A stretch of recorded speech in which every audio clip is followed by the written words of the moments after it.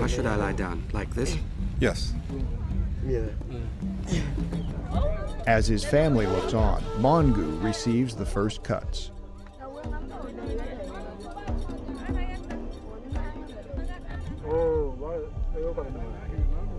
The process will take nearly an hour. Mongu's ordeal is nearly over. His scarified peers arrive to hail his courage.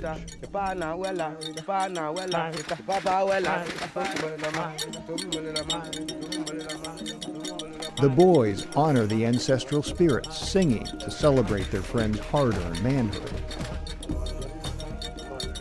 By enduring the pain of scarification, Mongu has proved his manhood and cemented his bond with the community.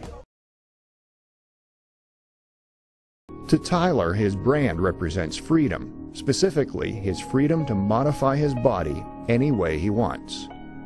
Unlike branders of the past, Brian will burn Tyler's arm inch by inch. It will take several hours.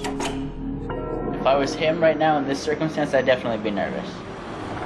Brian's only tools are a wedge of stainless steel, a vice grip, and a blowtorch. From the first strike, the pain is excruciating. Heated to at least 1,000 degrees Fahrenheit, the steel instantly vaporizes Tyler's skin. Even after the metal is removed, the tissue continues to burn. Branding is so torturous, Tyler is running the risk his body could go into shock. At the very least, his inflamed skin will remain susceptible to infection for days to come. Gradually, Tyler grows accustomed to the pain, and he is able to lay still and watch Brian finish. When it scars, hopefully it's going to look decent. In all, the process has taken 5 hours. And despite the torment, Tyler is content with his accomplishment. He didn't quit. And he's gotten another unique mark to signal his identity.